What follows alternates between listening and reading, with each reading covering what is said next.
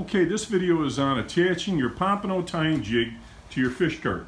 From time to time you're out there on the beach and you get sharked off numerous times and you just run out of your Pompano rig. So all you have to do is create one of these Pompano jigs, as you've seen in my previous videos.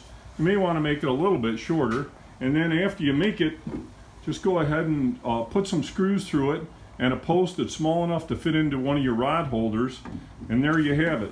So the next time you have to make Pompano rigs, you can easily accomplish it right out there on the beach. That's it for this video.